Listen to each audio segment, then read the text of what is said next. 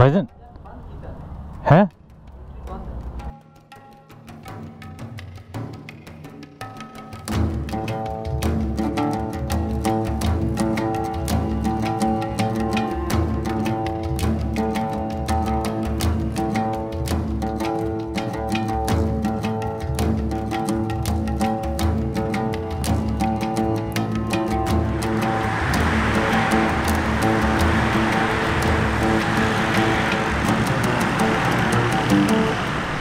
अस्सलामुअलैकुम और good morning everyone from Islamabad, जहाँ से मैं आज अपना टूर का जो पहला दिन है वो स्टार्ट कर रहा हूँ। कश्मीर की तरफ बेसिकली मेरा जाने का इरादा, लेकिन कश्मीर जाने से पहले इरादा जो है वो मीरपुर से स्टार्ट करने का है। लेकिन सबसे पहले आज जो मैं जा रहा हूँ वो है जिस चकवाल के रीजन की तरफ, जिसको मैंने लास्ट टाइम मिस कर दिया था। तो उस रीजन में देखने के लिए खूबसूरत जगह हैं, हिस्टोरिकल ख़ास तौर पे जो कतास राज टेम्पल्स हैं। तो मेरा इरादा होगा मैं सबसे पहले वो देखूँ, उसके बाद यहाँ पे खेवड़ा सॉल्ट माइंस हैं। अगर टाइम मिला तो हम इंशाल्लाह जो है ना वहाँ पे भी जाएंगे। आज सुबह से मैं लगा हूँ अपना सामान वगैरह सेट करने के लिए, क्योंकि ये एक तो ये है कि टूर का पहला दिन, और दूसरा ये है कि मैंने अपना जो लगेज है उसका पूरा सेटअप चेंज किया। तो मुझे वो कुछ समझ नहीं आ रही थी कि उसमें किस तरह सेट करूं। बड़ी खपत आज मैंने किया, तकरीबन को 1.5-2 घंटे लगा रहा हूं। लेकिन ये टूर का पहला दिन है। अभी जैसे जैसे मैं आगे की तरफ चलता जाऊँगा और मैं थोड़ा सा इस सामान के साथ जो है ना वो खेलता रहूँगा, उसको जो है ना इधर उधर सेट करता रहूँगा। और इंशाल्लाह जो है ना वो अगले दिनों में उम्मीद है कि अल्लाह ताला हमारा जो सफ़र है वो आसान बनाएगा और आसानियाँ फरमाएगा। यहाँ से तकरीबन मुझे 2 से ढाई पौने 3 घंटे लग जाएंगे चकवाल तक पहुँचते। मैं सीधा जो है वो कतास राज टेम्पल की तरफ ही जाऊँगा और वहाँ से इंशाल्लाह जो है ना आगे खेवड़ा की तरफ जाएंगे। तो निकलते हैं जी, और आपको साथ साथ मैं जो है ना वो गाइड करता जाऊँगा जहाँ से भी गुजरूँगा।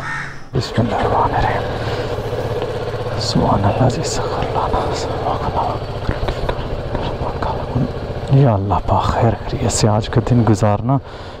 बहुत शुक्रिया सर, मेहरबानी। तो यहाँ पे तकरीबन मैंने को 5,000 रुपया जो है ना वो पर नाइट का पे किया था। लोकेशन इसकी बहुत अच्छी है, आप देख सकते हैं कि F6 F7 वाला जो एरिया F7 में है ये, तो इससे अच्छी लोकेशन इस्लामाबाद में आपको कम ही मिलेगी। लेकिन वैसे क्वालिटी वाइज ठीक था, मतलब 5,000 में आप, मैं एक्सपेक्ट कर रहा था थोड़ा सा बेहतर मिलेगा। इतने में तो आपको अच्छे होटल भी मिल जाते हैं, लेकिन मुझे ज़रा गेस्ट हाउसेस ज़्यादा पसंद आते हैं बजाय ये कि मैं होटलों में स्टे करूं। थोड़े रूम जो है ना इनके बड़े होते हैं और अपना बंदा सामान जो है ना वो आसानी से सेट सूट कर सकता है।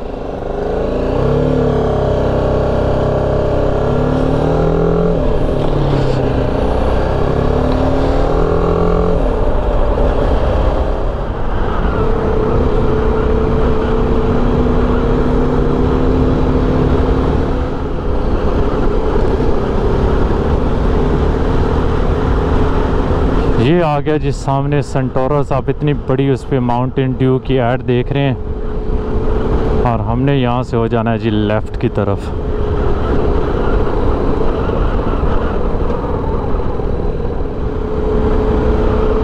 पीछे हमें नज़र आ रही है जी फैसल मस्जिद, जिसको हमने कल विज़िट भी किया था और आप लोगों ने वो देखा होगा व्लॉग। उम्मीद है अगर नहीं देखा तो आप चैनल पे जाके देख सकते हैं। कोशिश की थी थोड़ा बहुत इस्लामाबाद को एक्सप्लोर करने की।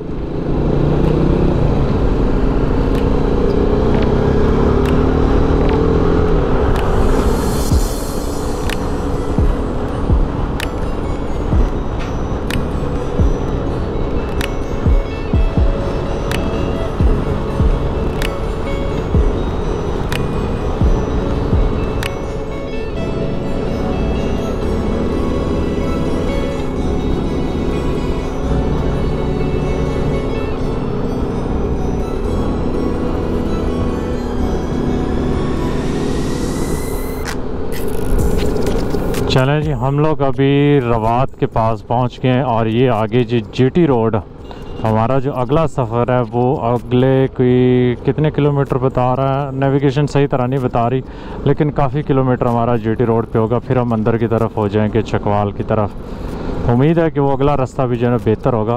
खैर अभी ये जीटी रोड वाला तो करें ना, यहाँ पे ट्रैफिक जो है वो काफ़ी है, पीछे भी थी लेकिन यहाँ पे जो है वो थोड़ी सी इंक्रीज़ हो गई है ट्रैफिक अब।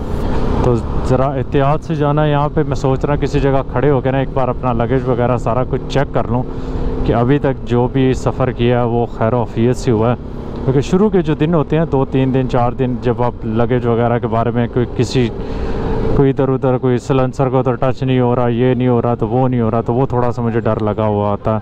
तभी मैं यहाँ पे देखता हूँ किसी जगह खड़ा करता हूँ। भाईजान इधर तो वेलियाँ मार रहे थे मोटरसाइकिल पे। यहाँ पे जब कोई छाँव वगैरह आती है ना तो छोटा सा एक स्टॉप ले लेते हैं। मट्टी के बर्तन बन रहे थे साइड पे, बन रहे नहीं रहे थे लेकिन बने हुए पड़े हुए थे।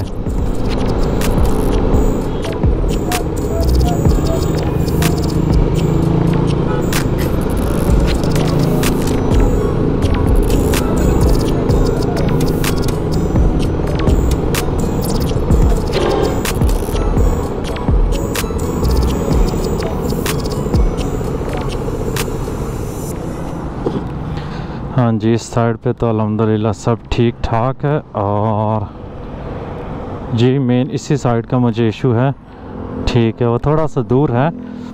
बस ये ना खुदा न खास्ता जब गिरता शिरता है ना बाइक तो फिर छोटी मोटी चीज़ें जो है ना टेढ़ी मेढ़ी हो जाती हैं, फिर उनका चांस होता है कि वो लगेगा ऊपर। चलें जी अब दोबारा निकलते हैं, अपना सफ़र स्टार्ट करते हैं।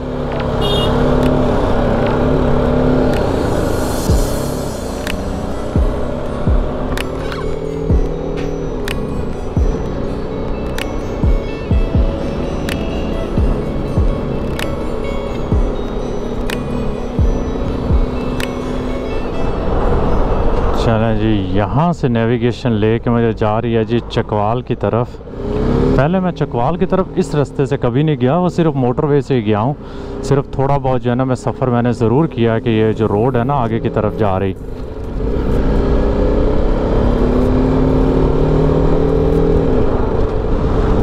यहाँ से मुझे नेविगेशन बता रही है कि 100 किलोमीटर है और तकरीबन 2 घंटे बता रही है लगेंगे मुझे।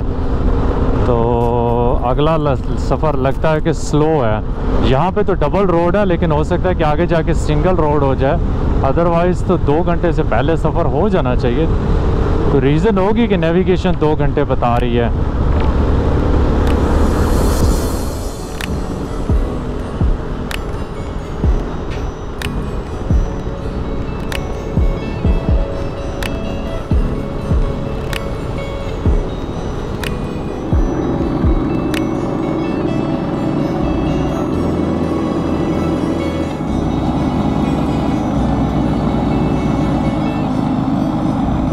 बहुत शुक्रिया सनाउल्लाह भाई, ख्याल रखें, अल्लाह हाफिज़। हम लोग जी चकवाल सिटी में इंटर हो गए हैं और मैं सोच रहा था शायद बाईपास वगैरह लेके जाना होगा, लेकिन सिटी के अंदर से गुजार रही है नेविगेशन, तो ऐसे ही कर रही है। 4 किलोमीटर, तो मेरे ख्याल में 4 किलोमीटर में हम सिटी के जो अंदर वाली रोड है वो क्रॉस कर जाएंगे। और यहाँ से है जी कतास राज तकरीबन 38 किलोमीटर मेरी नेविगेशन बता रही है, और उस पर जो टाइम बता रही है वो 1 घंटा 10 मिनट है। ये तो बहुत ज़्यादा टाइम होगा अगर आगे इस तरह है। उसे देखते हैं, पीछे वाला रास्ता तो बड़ा अच्छा था, उम्मीद करते हैं आगे भी बेहतर होगा, क्योंकि नेविगेशन यहाँ पे कभी कम टाइम बताती है। तो लेट्स सी। रोड शोर्स तो बड़ी अच्छी हैं सिटी की बनी हुई अभी तक की जो मुझे नज़र आई हैं। ये आ गया जी चकवाल, मेरा सोना शहर चकवाल। बड़ा खूबसूरत उन्होंने इसका ये आर्ट बनाया हुआ है वॉल के ऊपर, काफ़ी अच्छा लगा। लोगों ने तो यहाँ पे वो लगाया था ना, आई लव दिस कोई सिटी का नाम, लेकिन ये अच्छा लगा था मुझे जो इन्होंने बनाया हुआ था।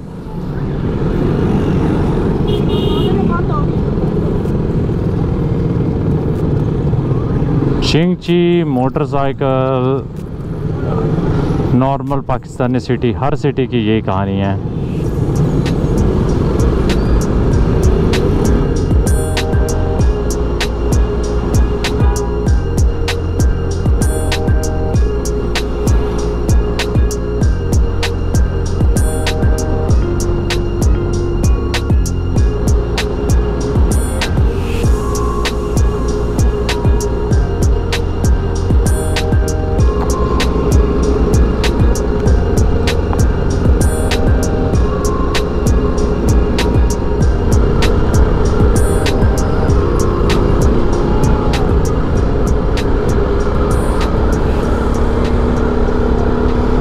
हम लोग जी कतास राज टेम्पल्स पहुंच गए। ये सामने टेम्पल्स हैं, ठीक ठाक।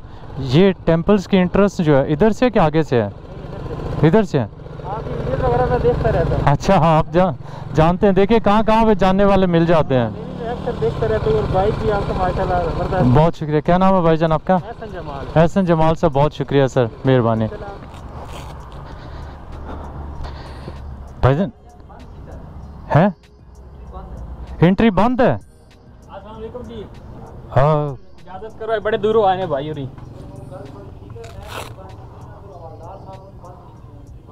हवलदार साहब ना गल कर लीजिए। वो इस कैमरे की, आप मोबाइल कैमरे के अलावा जो बड़ा कैमरा है उसकी तो इजाज़त भी नहीं है, वो तो बंद है।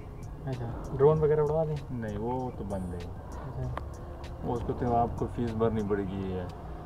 कितनी फीस भरनी पड़ेगी? इधर है नहीं है। अभी लाहौर बोर्ड, अभी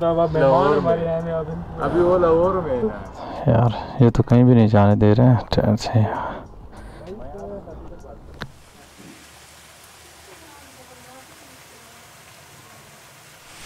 फाइनली जी मुझे इजाज़त मिल गई है ताकि मैं जो कतास राज टेम्पल जो हैं उसको रिकॉर्ड करके आप लोगों को भी दिखाऊं और ख़ुद भी जो है उनको अच्छी तरह से एक्सप्लोर कर सकूं।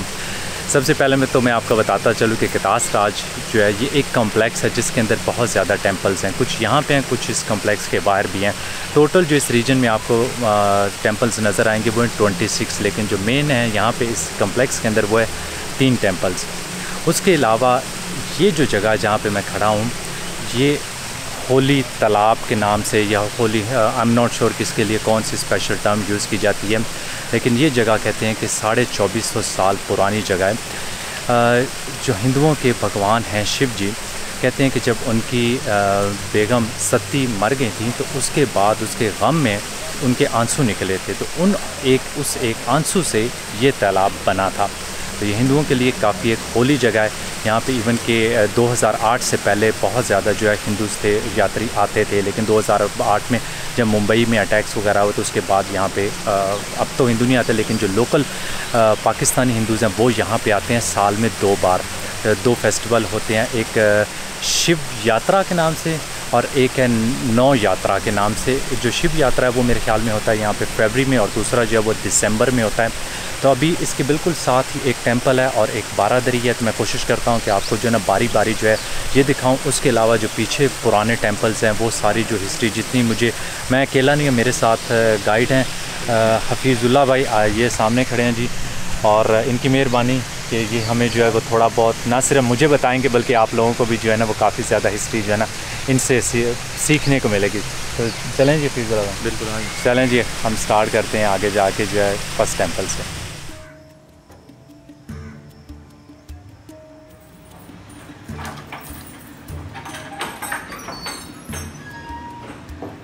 अभी मैं आया हूँ जिस श्री शिव जी के मंदिर पे। ये एक छोटा सा टेंपल है और इस टेंपल की ख़ास बात यह है कि यहाँ पे एक पत्थर रखा हुआ है जिसे कहते हैं शिवलिंग, जो कि 5000 साल पुराना पत्थर है और हिंदुओं के लिए एक होली जगह है।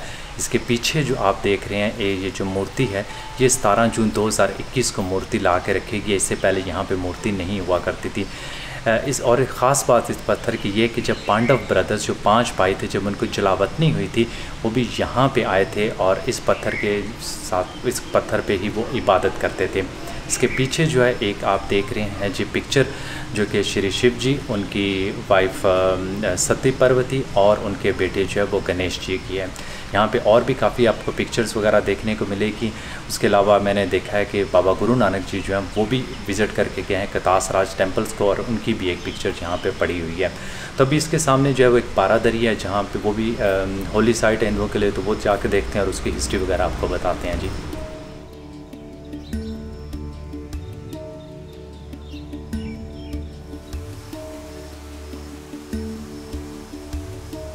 शिव मंदिर के बिल्कुल साथ ही और जो तालाब है उसके साथ ही एक है जी बारादरी, जिस आपको अंदाज़ा हो गया क्योंकि इसका नाम जो बारादरी है इस वजह से इसके जी 12 दरवाजे, और बिल्कुल इसके दरमियान में एक मंदिर वगैरह बना हुआ है जहाँ पे हिंदूज़ जब आते हैं पुजारी बैठता है वो पूजा वगैरह करते हैं। उसके अलावा पहले तो शादियाँ वगैरह होती थी, लेकिन अब ये है क्योंकि इस एरिए में लोकल्स जो हैं वो कम हैं, हिंदू कम है, मतलब हैं नहीं, ना होने के बराबर है इस एरिए में, तो दूर दराज से लोग जो है ना, जो हिंदूज़ हैं, वो यहाँ पे कम ही आते शादियों वगैरह के लिए। वैसे यहाँ पे पहले जो है ना वो शादी वगैरह होती थी। और इसके जो ऊपर वाली सीलिंग है ना, उस पर बड़ा खूबसूरत किस्म का आर्ट वर्क किया हुआ है। पहले तो मुझे लग रहा था कि ये शायद पुराने दौर का आर्ट वर्क है, लेकिन ये जो है ये 2006 में जब इसको रेनोवेट किया गया था तो ये तब का है, क्योंकि पुराने दौर में कभी चूने के ऊपर आर्ट वर्क वगैरह नहीं किया जाता था। तो अभी कुछ जगहों से जो है ना वो चूना जो है वो उतर रहा है, तो उससे लग रहा है कि ये जो है ना 2006 में जो इसको रेनोवेट किया था तभी इसके ऊपर वो आर्ट वर्क किया है। तो अभी देखते हैं कि इसके अलावा हम आपको और कौन सी जगह पे लेके जा सकते हैं। थोड़ी सी मैंने इसकी शॉर्ट्स वगैरह ली हैं, वो आप शायद देखते होंगे अभी।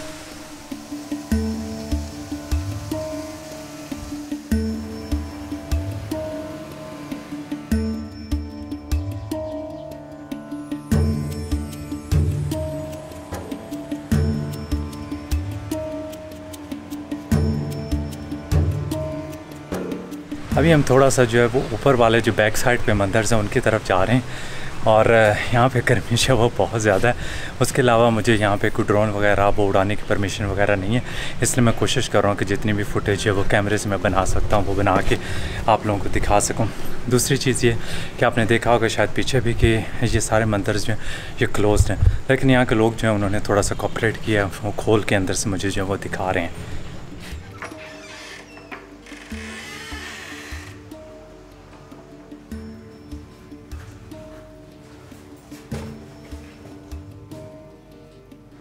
ये है जी यहाँ का सबसे बड़ा मंदिर, जिसे कहते हैं श्री रामचंद्रा मंदिर। जब आप कतास राज में एंटर होंगे तो आपको एक हाइट पे बड़ा मंदिर नज़र आएगा जिसके ऊपर गुंबद है। तो इसे मैं अभी उस जगह पे खड़ा हूँ। इसके जो फर्स्ट फ्लोर है, ग्राउंड फ्लोर, उसके अंदर तकरीबन कोई 7 के करीब जो है वो कमरे वगैरह हैं, और जो सेकंड है वो एक बड़ा सारा हॉल है। उसके अलावा छोटे छोटे जो है ना वो रूम्स बने हुए हैं। सामने जो है यहाँ से पूरा जो आपको कतास राज कॉम्प्लेक्स है उसका बड़ा अच्छा खूबसूरत सा व्यू आता है। इस मंदिर के जो गेट है, एंट्रेंस है, उसकी ख़ास बात यह है कि यहाँ पे एक बहुत ही खूबसूरत किस्म के जो है वो रेड कलर का पत्थर लगा हुआ है, और ये पत्थर मुग़लों के दौर में लगा था। उसके अलावा अभी ये जिस जगह पे मेरा हाथ है ये बिल्कुल दरवाजे के साथ वाली जगह, इसको पता नहीं चौखट बोलते हैं कि चौकाट बोलते हैं। ये पूरा का पूरा सिंगल पीस पत्थर है और इसके ऊपर बड़ा खूबसूरत किस्म का जो वो काम हुआ है।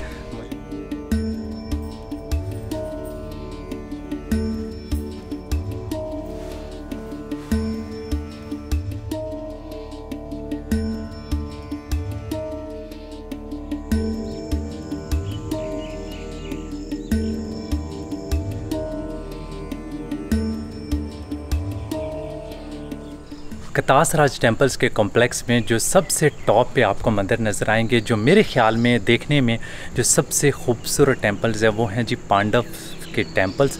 ये जब 5 ब्रदर्स यहाँ पे आए थे तो उन्होंने ये टेम्पल्स बनाए थे। 7 टेम्पल्स से तो टोटल, उनमें से जो हैं वो अभी यहाँ पे 4 या 5 आपको देखने को मिलेंगे, बाकी जो है वो नहीं रहे। यहाँ पे आप ये जो मेरे पीछे टेंपल देख रहे हैं जो सबसे बड़ा, इंतहाई खूबसूरत है। इसके अंदर जो पत्थर यूज़ किया गया बहुत ही आला, और इसकी कंडीशन अभी भी बहुत अच्छी है। अंदर से वो लॉक है इसलिए मैं आपको अंदर से नहीं दिखा सकता, लेकिन बाहर से मैंने कुछ शॉट्स लिए वो मैं आपको ज़रूर दिखाता हूँ। उसके अलावा मुझे यहाँ पे एक हवेली नज़र आई थी जो कि राजा रंजीत सिंह के कमांडर थे, उनकी हवेली है यहाँ पे नीचे। और इसके साथ ही जी करते हैं अपना कतास राज टेम्पल्स का जो विज़िट है वो ख़त्म, और जाके दूसरी जगह एक्सप्लोर करते हैं। अभी मेरा इरादा तो ये है कि मैं खेवड़ा की जो सॉल्ट माइन है उसकी तरफ जाऊँ। ओके जी कलीमुल्लाह भाई, बहुत शुक्रिया आपका, सब भाइयों का बहुत शुक्रिया जी, मेहरबानी आपकी। चलें जी यहाँ से निकलते हैं अल्लाह का नाम लेके।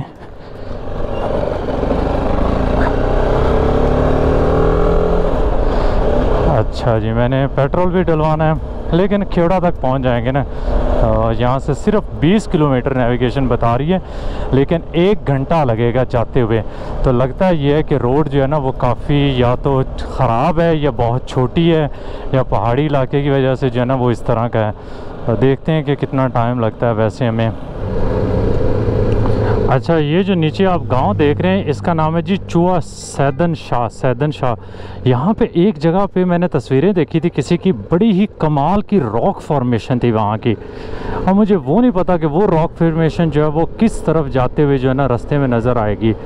और इंस्टाग्राम से मुझे कोई इसकी एग्जैक्ट लोकेशन मिली नहीं है। लोगों ने तस्वीरें लगाई थी, नाम शाम नीचे वो ना कुछ लोग नहीं बताना पसंद करते। तो एनीवे देखते हैं, क्या पता रास्ते में ही हो वो जगह।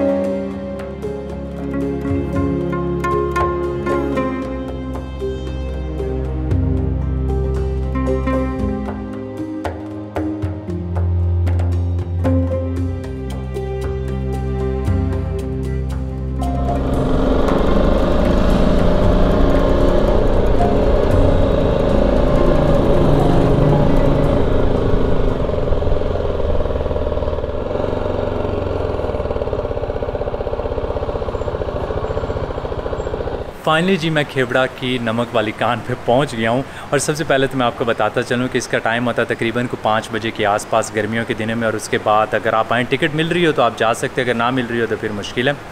जो पाकिस्तानी नेशनल्स हैं उनके लिए तकरीबन कोई 400 रुपया है और बच्चों के लिए जो है वो 200 रुपया हाफ़ है। यहाँ पे जो नमक की डिस्कवरी हुई थी वो हुई थी सिकंदर आज़म के दौर में, तकरीबन कोई 2500 साल ऑलमोस्ट उसको हो गए हैं। वो लड़ने के लिए आया था राजा पोरस के साथ, और जब उसने घोड़े अपने इस एरिया में छोड़े तो घोड़े जो थे वो चट्टानें चाट रहे थे, जहाँ से पता चला कि यहाँ पे नमक है। तो उस दौर से नमक जो है वो यहाँ से निकलना शुरू हुआ।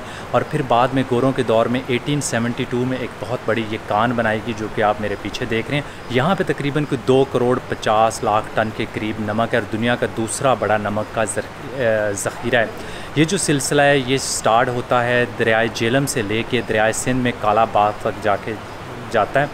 और यहाँ पे 17 मंजिलों में से नमक निकाला जा रहा है। मुझे नहीं आइडिया था कि इतनी बड़ी कान है, मतलब 17 स्टोरीज़ बहुत बड़ी अमाउंट है। वैसे ये करते क्या है कि जहाँ से भी नमक निकाल रहे होंगे ना, जो भी ज़ख़ीरा, उसमें से 50% ये निकाल लेंगे, 50% उधर छोड़ देंगे ताकि जो कान है उसकी मजबूती रहे। अदरवाइज़ ख़तरा होता है कि कान किसी टाइम भी जो है वो गिर सकती है।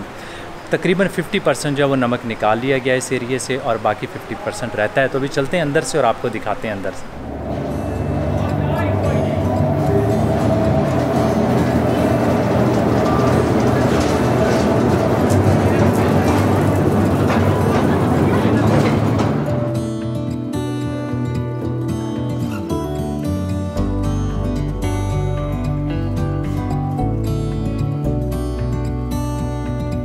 ये है जी खेवड़ा के कान अंदर से, और हम लोग आए हैं पैदल। तकरीबन हमें को 15-20 मिनट जो है वो लग गए वॉक करते करते। लेकिन उसके अलावा यहाँ पे ट्रेन भी चलती, तो अगर आप ट्रेन पे आना चाहें तो वो भी आ सकते हैं। एक बड़ी मैं इंटरेस्टिंग चीज़ देखी, जैसे आप इंटर होते हैं ना तो एंट्रेंस पे जहाँ पे ट्रेन आकर रुकती है उसके लेफ़्ट साइड पर इन्होंने कुछ रूम बनाए हुए हैं। तो पूछने पर बताया गया कि ये रूम बनाए गए हैं अस्थमा के पेशेंट्स के लिए। कहते हैं कि उनके लिए ये जगह जो है वो काफ़ी अच्छी है। उसके अलावा मैंने आपको एक चीज़ बताई थी कि 50% सॉल्ट जो है वो निकालते हैं और 50% जो है वो छोड़ देते हैं। तो उसकी एग्जांपल आप देख सकते हैं कि ये जो पीछे पिलर है पूरा, यहाँ से इन्होंने सॉल्ट नहीं निकाला, और उसके आगे जो वाला एरिया है यहाँ से इन्होंने सॉल्ट जो है ना निकाल के यहाँ पे ऑफिस वगैरह बनाए हुए हैं। और पीछे अगर आप देखें तो बिल्कुल मेरे जो पीछे है ये एक बहुत ही खूबसूरत जो है फंक्शनिंग मस्जिद है सॉल्ट के अंदर ही, जहाँ पे एम्प्लॉयज़ और टूरिस्ट वगैरह जो है वो आके नमाज़ पढ़ सकते हैं। और भी यहाँ पे काफ़ी जगह हैं, तो मैं थोड़ा थोड़ा जो है ना वो आपको दिखाता जाता हूँ जी साथ साथ।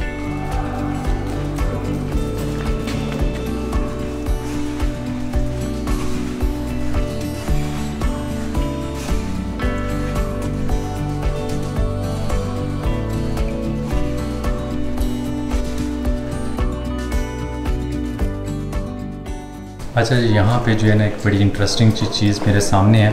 इसका नाम उन्होंने लिखा हुआ है जो बेसिकली वाटरफॉल, लेकिन ये वाटरफॉल नहीं है।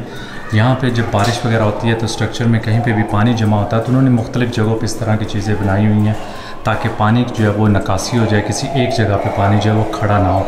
उसके अलावा मुझे लग रहा था कि ये पीछे जो बना हुआ है ये वाला एरिया, इसको तो उन्होंने बंद किया हुआ है, तो वहाँ पे उन्होंने बनाया हुआ है इस तरह के ना ऊपर से सुराख करके, ताकि हवा भी यहाँ पे आती रहे, क्योंकि पानी और हवा ये दोनों चीज़ें यहाँ पे चाहिए होती हैं। तो अभी ये बंद किया था मुझे लग रहा था, लेकिन उन्होंने बंद किया, अदरवाइज़ मैं आपको वो भी थोड़ा वहाँ से दिखा देता।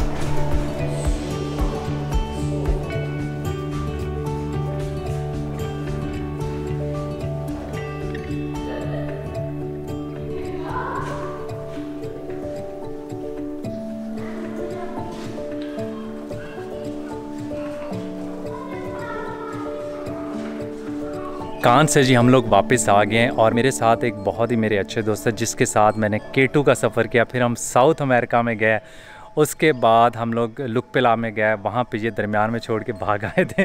मेरे दोस्त हैं जी, यहाँ पे आए सलमान, इसी गांव का है, आजकल कनाडा में है और पाकिस्तान आए हैं जी 7 दिनों के लिए, 7 दिनों के लिए। तो ये जो सारी हिस्ट्री वगैरह थी वो सलमान बता रहे थे, क्योंकि इसके अब्बा जी की भी पहली जॉब यहीं पे थी और अभी ये जाएंगे जी वापस लाहौर। ये स्पेशल मुझसे यहाँ पे मिलने के लिए आए हैं क्योंकि इनकी थोड़ी सी फैमिली भी यहाँ पे रहती है। और मैं जाऊँगा आगे झेलम की तरफ, जो कि आगे सिर्फ़ और सिर्फ 2.25 घंटे का रास्ता है। और सलमान बता रहा है कि रास्ता जो है वो ख़राब है, लेकिन दुआ करते हैं कि अच्छा गुजर जाए। लाइट शाइट है बाइक पे, अगर रास्ते में थकावट हुई तो रास्ते में किसी जगह रुक जाएंगे, वो मैं आपको साथ साथ बताता जाऊँगा। तो बहुत शुक्रिया सलमान साहब। कोई मसला नहीं, इंशाल्लाह आप कनाडा का टूर बनाए तो आपको कनाडा में मुलाकात इंशाल्लाह ज़रूर बनाएंगे। ओके जी, हम अपना सफ़र कंटिन्यू करते हैं। बिस्मिल्लाहिर्रहमानिर्रहीम। चलें जी, हम लोग अभी झेलम जाने के लिए तैयार हैं। यहाँ से मुझे काफ़ी लंबा पड़ जाएगा झेलम का ना, है तो वैसे सिर्फ 90 किलोमीटर, लेकिन रास्ते का बता रहे हैं कि रास्ता इतना अच्छा नहीं है। और 2 रूट बता रही थी, एक मुझे सलमान ने बताया कि यार उसको अवॉइड करें और दूसरे रूट से जाएं। हम दूसरे से जाएंगे जी। यहाँ पे वैसे एक गेस्ट हाउस भी है बिल्कुल साथ में, बड़ा खूबसूरत सा गेस्ट हाउस लग रहा है, लेकिन मुझे सुबह जो है ना वो बड़ा लंबा पड़ जाएगा क्योंकि मैंने आगे मीरपुर की तरफ जाना है। तो इसलिए मैं चाह रहा हूँ कि आज ही थोड़ा सा डिस्टेंस कवर करके आगे की तरफ चला जाऊँ।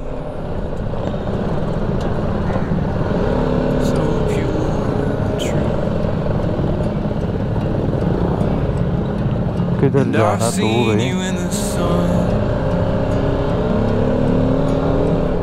Shining warm upon your skin, young feet wandering in the harbor there, and every summer since.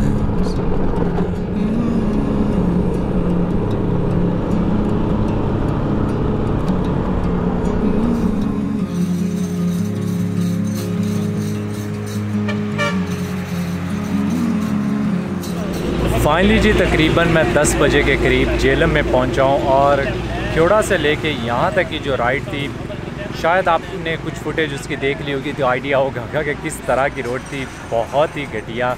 मेरे ख्याल में जितनी भी मैंने पाकिस्तान में बुरी रोड्स देखी होंगी ये उनमें से एक ज़रूर होगी, जो top of the list roads होंगी उनमें एक है।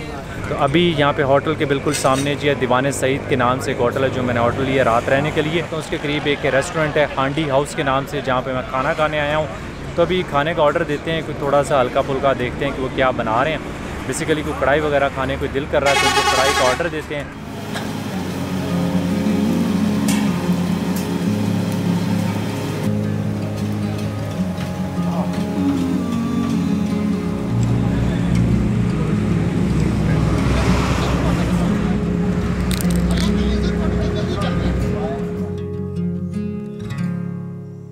तो इस रूम का जो है ना मैंने सिर्फ जो है वो 5,000 रुपये नाइट का पे किया है। मेरे ख्याल में डिसेंट रेट है। आज मैंने कोशिश की कि आप लोगों को कतास राज टेम्पल्स और खेवड़ा के कांस वगैरह दिखा सकूं, और उस एरिया में जो भी मुझे रास्ते में नज़र आया।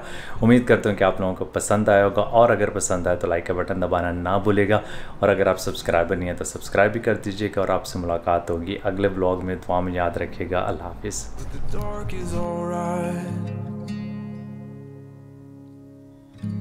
I'm not bothered by the quiet,